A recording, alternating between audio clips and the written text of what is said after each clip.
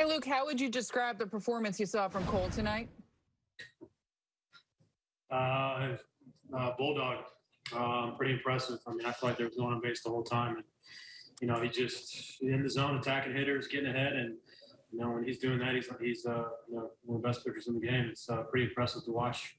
Just he's pounding his heater, and then making guys change shapes with his sliders and changeups to get guys off the heater. The team had been going through a little bit of a slide. Is there a comfort in coming to the ballpark knowing he's the guy that was going to be on the mound today?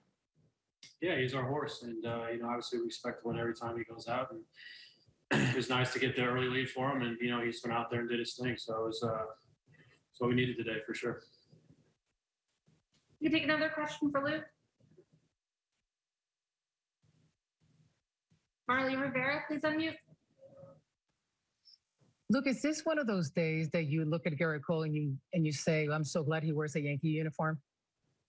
I mean, yeah, he obviously was awesome when we got him, last year, and this is what we paid him, to come over here to do. And obviously, we had a 4-game skid, and when his spot's up, we expect to win every time. I'm not saying we don't with every other guy, but he's a guy that's really tough, and obviously, it's even harder when you got the shadows like we did, during the game today too. And it's a grind. Obviously, we've all faced him before, whether it's with Pittsburgh or Houston, and the reason that guy's one of the best pitchers, and obviously the front runner for the Cy Young, and credit to him for going out there, and it was fun to watch. And Luke, obviously a very good game for you too. It was tough last night when you came in to pinch hit. What was this like, and how important was this game to you guys to snap that 4-game losing streak?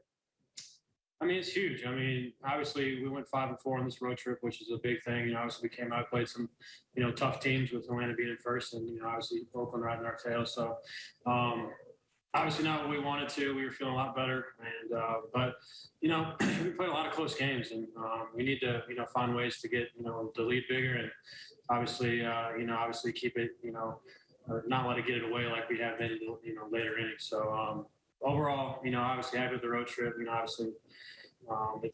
These West Coast at the end of the season are tough. It's grinding guys, so we came out here on top.